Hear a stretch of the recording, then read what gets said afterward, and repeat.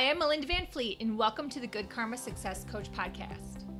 I'm a success coach, speaker, and business consultant, and my husband Ryan and I were laid off at the same time 10 years ago. We moved to the Florida Keys without jobs, not knowing anyone, hardly any money, and we never even been here.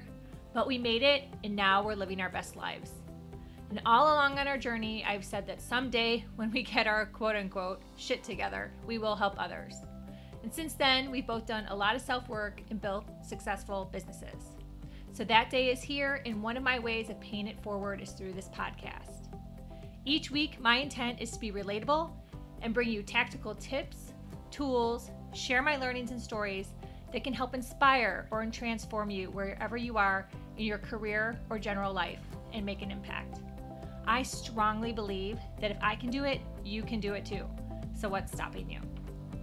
Hi, everyone. Welcome to the Good Karma Success Coach podcast. I am always grateful that you join me on the adventure of this podcast with some fabulous guests. And this week I have returning guests, Dr. Isabel and Dr. Jyun, and they are ISAMIZU. And they were both on episode 93, where we talked about everything from tongue scrapers to body types and weight loss to naps and to the 5 conscious actions and how, some people don't even take all those actions and how we can move through that.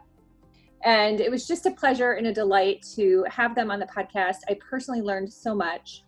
So when they announced that they were going to be hosting a free webinar series, which is 3 Friday nights in a row. It kicks off this Friday night, January 8th at 6 p.m. Eastern.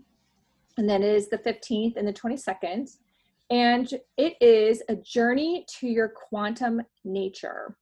And I was all abuzz. I had to sign up immediately because I love learning about energy. And I love what these 2 friends of mine have to say. So I'm going to kick it off to Dr. Jyun. And he is going to explain what quantum nature is about and take it from there. Welcome, you guys. Thank you. Thank you so much for inviting us, Melinda. Thank you, Melinda. Thank you both for coming back. I really appreciate it. Thank you. And we're very excited to take people to the journey. And the title that we came up with this coming up to webinars called Journey to Your Quantum Nature. So the people say, what is the quantum nature, right? Isn't it? So you wonder. Totally. So I was like, you have to explain all this. Thank you. It's kind of a trendy, fashionable word these days. People use the quantum, but then people knows what the nature is, right? So if you say, what is your nature? If I ask you, Melinda, what would you say? What's your nature? Yeah, I would say it's just either me being like how I'm feeling, or even my head goes to like personality, just kind of what makes up me, but Right. It's kind of gray. So, so when people ask nature means that, often they refer to nature like a true your being, right? mm-hmm. So you have the fundamental being who you are, but then that comes with you, when you're born as a baby. But then environment, when you're growing up, how the parents and your society, the schools, and everything starts forming the certain direction of who you became. So there's a quantum means that there's a unlimited potentiality that exists, just like a wave. But then right now you focus on the one little particle, and then that manifests you who you are right now. Does that make sense? Yes. Yeah. So then we want to bring back to your fundamental of a genius know what you become your best version of yourself, applying that from the quantum principle, which is the wave of the potentiality. Bring back to, okay, if you're suffering or you're not really feeling your genius zone, or right on it, how can I help you, guide you, transform you towards that your best version of yourself? So this 3 parts going to narrow focus down to quantum mind, that's the part 1, and quantum body, and then quantum self. So it's got to be the 3-week series of these parts that are forming the journeys. Wow. Got it. That is very cool. Yes. So Dr. Isabel gonna explain how the first part one, quantum mind, how this, how we can help us to transform into this your best version of yourself from the mind part of it. Yes. So when we were thinking about the quantum nature, is nature being as the origin of the human being, or the nature, our origin, where we're coming from. And what we have seen lately when quantum physics and quantum mechanics started is that they started changing and shifting the way we see things as just only matter. And they started seeing that we are more than just uh, a matter. We're just more than just a body. So when we go and look at our human anatomy, we see that our body has systems, and then each system has organs. Within the organ, there's cells. And then when we go deeper and study the cells, we find that there's subatomic particles. And then within those particles, what they found is that there are other particles, and then one of the smallest particles are the quanta. And then when they started studying this little particles, they found that there is more space, empty space is like 99.9% of that. It's a space, and what is in there is only energy. So if we go from the little part of it that we are, it's energy, to the bigger part, we're basically energy. Everything around us is energy. And then if we start thinking like that, even our thoughts are energy. So, and then when we start thinking about that, it's like, okay, so if my thoughts are energy, then maybe the way I'm thinking, it will affect the way my reality is.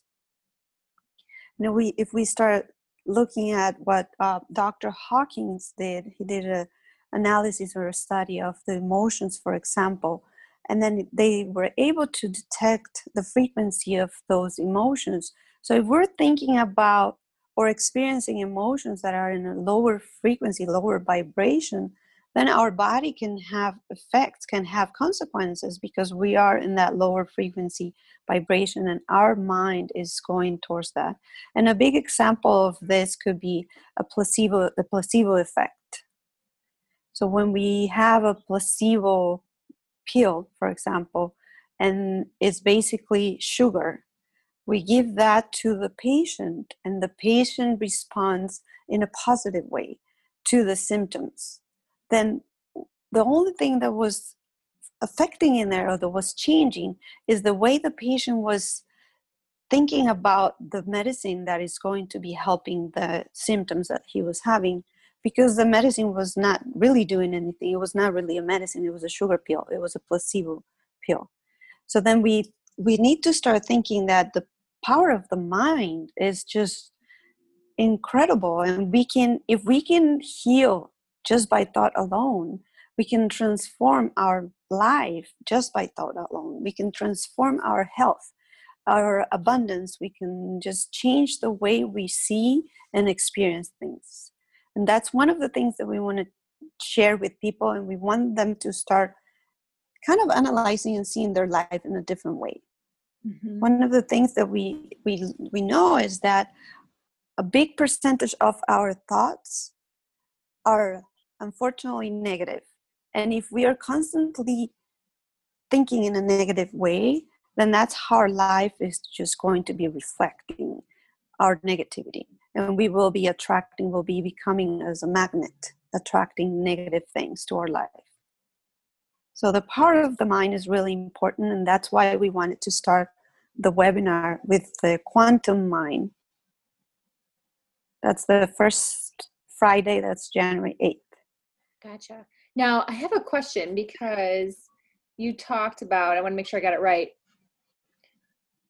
quanta. So that is actually like the cells. I just want to make sure I'm referring to this correctly. And that scientists could see under the microscope our cells and actually see the space where the energy is. Did I understand that correctly?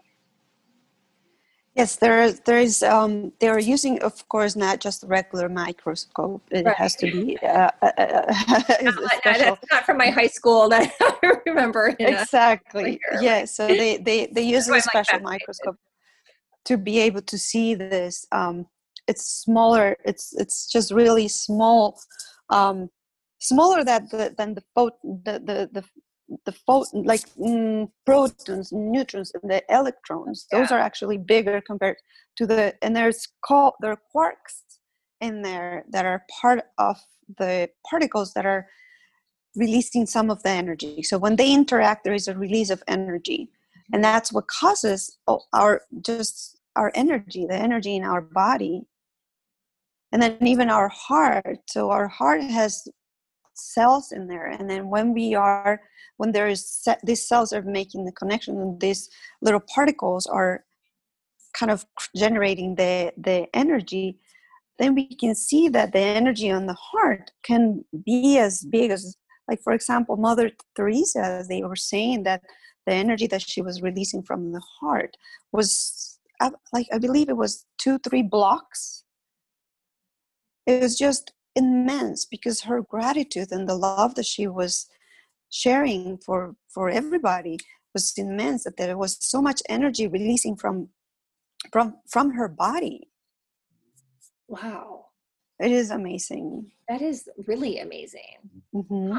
And you're also taking me back to sophomore year in high school when you're in science class, at least I was, and you have to watch a video on screen and they show you all the cells, right? So Yes. it at least to me, as a very visual person, it helps me to relate to that and go, oh wow, now I can see it. Like, you understand the basic premise, especially because a lot of people refer to energy, talk about energy, write about energy, but then when you can visualize the cells and visualize space around the cells, and that's where energy lives, it just puts it more into I don't know, I can't think of the word. Practical is not really the best word, but something along those lines. So that's very cool. Thank you. Yeah, Yes, you're welcome. yeah, so think about this, Mary. There's just basic in the chemistry. There's 3 different forms of the water, right? Water, when you don't have this movement, so it's H2O, if they don't move well between the H2O as a molecule, that's called a solid. That's the ice cube, right? Mm-hmm. But then when you start melting, they start getting liquid. Then the liquid water, that's a different form of the H2O, right? And then the movement of H2O becomes faster and faster, then become the vapor, correct? So then what difference between those H2O, they're all the same, is a different form of the energetic potential where the movement of the vibration is very slow versus really fast. That changes because of the energetic components of this molecule, how they move, that changes the formation of these molecules. Yes, yes, so true. So when we think of just how we've all been raised, and then actually it's like leveling up your thought process to understand that no, this is bigger than just what we were taught in school, about Yes. basic science. So very cool. Correct. Yeah. And part 2 is in regard to the body.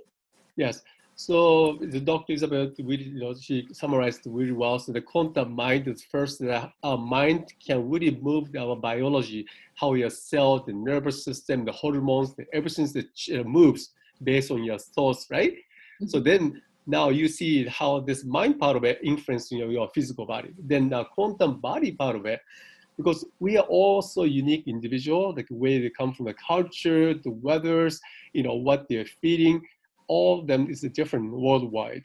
So then think about this way, how that possible for you to all of a sudden move to Asia, start eating Asian food that you've never grown up eating. So is it your body going to agree with you? So it's a simple question, right? So body said, well, I'm not quite not work with certain food, right? Because the body doesn't recognize a certain enzyme and a certain, the nutrients that are very unique to that regions. So the quantum body approach, what we are really going to discuss about is that very unique individuals. So that we have a body types, we call it DNA, blood types. And then also in the Indian medicine, Ayurvedic medicine called the dosha, we have three different types, kapha, beta, vata. And also we have this metabolically, we are all different between somebody have a faster metabolism versus a slow metabolism. And then DNA can show you, ancestrally speaking, how your body was eating your ancestor, and then how much enzyme available in your DNA. So there's many components involved in creating your unique quantum body that are very specific to you. And then if you really match your specific needs to your physiological body, then your body can really optimize as a quantum body. So then you can really transform yourself into the better version or the best version of your physical body. And including that, there's also not just the nutrition, that exercise, the movement that are very unique to the individual as well. And we're going to talk about the circadian rhythm. So the sleeping patterns, based on your hormonal cycle, who you are, how you are, depends on the way you come from. Think about the northern hemisphere versus the southern hemisphere, or the equators, North Pole, South Pole. We all different how we are exposed to a certain level of sunshine, right? So then we have a different secretion of the hormone levels. We call melatonin and serotonin from the pineal gland. So we have to really work with the uniqueness of the individual, so that really we can captivate and we can really bring back to the people's best version of your quantum body. Gotcha. Does that make sense? Yes, definitely. And I do believe you had touched on these things in podcast 1, which is really good. So this is basically a deeper dive, right, into really figuring out and trying to understand where you fall. And I remember after our podcast, I went online on your website and did the quiz, and I'm a PETA. So yes. So based on what you just said a few seconds ago, there's even specific exercises that would be recommended for a PETA body type. Is that right? Correct. Yes. Wow. And what would that be? I'm just curious. Dr. Isabel is more expert on this one. PETA, it's because PETA is really high energy. You're already kind of using a lot of your energy. So, but like weights are really good for PETA type. And then doing some cardio is a good exercise as well. Like for example, for Bata, they're more skinny usually. So then also lifting weights, it's a good exercise for them. And then Kapha, for example, for them it's better to do more cardio and then running. And so then PETA will be more a combination between both of them, a combination between the cardio and the weights, but then kind of going more towards the weights. Wow. And then, for example, yoga is really good because PETA is very hot. It runs really like a high activity. So then doing yoga will help balance that heat, but not really recommended to do hot yoga. Instead will be more like a regular, more calming, relaxing, stretching yoga. So then for Kapha, doing more cardio, running, doing things like that, not really weights is recommended for Kapha. But because we are not just one type, we have a predominant on one, but then we have a little combination. So then we can mix a little bit. But then the most for PETA will be light weights. Wow. And I always find when you take a quiz or one of those analysis, that's the word I'm looking for. Mm-hmm. You go into it with just like an open mind, or at least I do. And then I end up going, oh, that makes sense. That's why I like doing that. Right. And it just sheds some clarity. And then sometimes if you were beating yourself up because you didn't like something, or comparing yourself to somebody else, or, just not feeling good about yourself, if you find out that, hey, this is just how I'm wired, I know, the pressure off, right? Right. So for me, good, and a lot of yeah, go on. Sorry.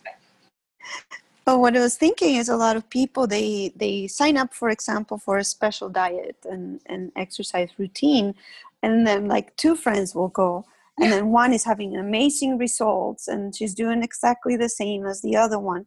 And then the other one is frustrated because she's not losing weight, things are upsetting her stomach, or she's not, the exercise routine and the diet is not having the same results. Is because they're totally different bodies. And that's one of the things that we consistently tell people, like you cannot compare yourself with somebody else because we're all quantum beings, we're all different. Mm-hmm. So you need to have a lot of things into consideration to be able to have better results. Yeah, no, you're absolutely right. I mean, I even just had this happen with a coaching client yesterday, and you know, you just have to ground yourself in the fact that not everything works the same for every person, and move past that, even move past it from a place of your ego, right? Is really what it is. And, you know, just be good with where you're at. But yeah, it can be frustrating. I mean, I've definitely had friends over the years that are, you know, great at running and like intense aerobics, and I'm like, no, I just like my walk and I like to lift weights. So that's funny because I do like to put my little arm weights on. And as I've gotten older, I don't care as much, but it definitely used to bother me years ago when they'd go to hot yoga or something like that. And I'm like, yeah, no, not really for me. So yeah, it does. It just helps take the pressure off when you can learn certain aspects about yourself and just know that it probably is just what it is. So cool. Thank you for sharing that. Yes, no problem. And the third part that'll be Friday the 22nd is self. Yes, and that will be kind of the integration between the mind and the body, is when we are connecting the brain and the heart. When we have coherence in the brain and the heart, we can achieve wholeness. And that's what we want. We want to help people find that pure, magnificent energy being that they are. Because by connecting the brain and the heart, then we are making things work the best for us. And we can find that through nature, that through amazing human being that we all are. Because we have the power within ourselves to do whatever we want and whatever we decide. So to be able to feel whole, to have unity with yourself and with the world, this inner peace that we all desire, and then just to decrease the stress, to live in an abundant life with no health issues, peace of mind. It's just, that's what we all deserve and desire. Yes, definitely. Yeah, so in addition to the Dr. Isabel's explanation that because the heart center, because besides the brain, the heart, scientists find out the heart has the specific neurons. They have their own intelligence. So we all know the heart is in the center, the state of being. This is true our nature. So when you focus on the heart, that it emanates the electromagnetic, hormonally, biochemically. So many different directions that can create the specific bilateral communication from between the heart to the brain. So that this is the only way that we call the antidote for your brain. When the brain gets so fixed in the mind, it cannot difficult to shift from your fixated mind, gets so upset. How can I calm down? How can I help them transform? When you focus on your heart and are able to allow your mind to start calming down, allow them to shift. So the self we really refer to back to as, in your heart. Chinese medicine says heart is the emperor of the entire organ system. So that when the emperor is in a happy, healthy zone, rest of all those armies, they gotta follow. So that's what we need to really bring back to the heart center's healings.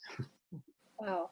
So would you recommend, just in like a simple form as like a tip, let's say, if you meditated and you just held like a vision in your mind of your heart, like that would be something that would be helpful? Oh, yes. Yes, definitely. One of the things that we recommend is, and when you want to basically open up your energy center, the energy center in your heart, you just visualize something that brought you happiness, something that makes you happy, something that makes you feel physically expanded, like you're in the top of the mountain, or makes you feel really, really good. So then just when you visualize that and bring that memory to you, open up your heart, it's just feeling gratitude and love for yourself, for others. That will definitely be a really good exercise. And then we combine it with some breathing techniques and breathing exercises, then that will create that connection that we need between the brain and the heart. If we are able to have balanced energy centers in our body, then all the systems in our body are going to be functioning in harmony, and we're going to achieve homeostasis or balance in our body.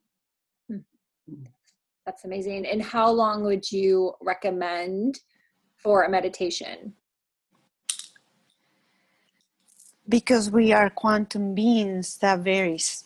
So one of the things that we encourage people is, because a lot of people complain and say, no, I cannot meditate, I cannot sit still, I'm not able to do that. So we say, just go for a walk and just be with yourself, be in nature. That's meditation.